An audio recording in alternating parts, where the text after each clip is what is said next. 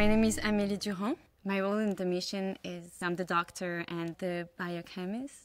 As a kid, I traveled a lot with my parents on a sailboat, and we were looking at the stars all the time.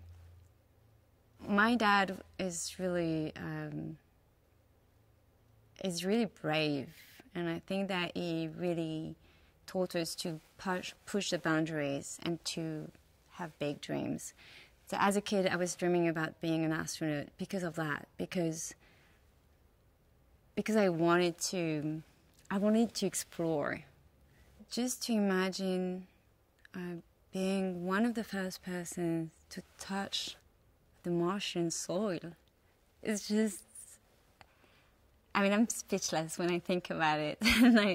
But it's, that's big.